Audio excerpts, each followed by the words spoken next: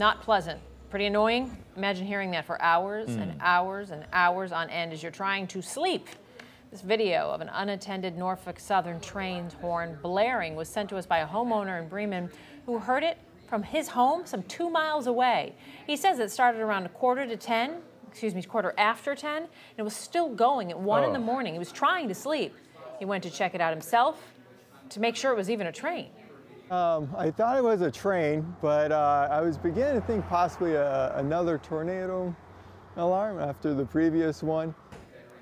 Norfolk Southern says it was a mechanical issue. They didn't have anyone to turn it off. An officer told us they were waiting for another worker to come from Austell, which was about 40 minutes away. It sounds like the beginning of a country song, maybe in the years ahead.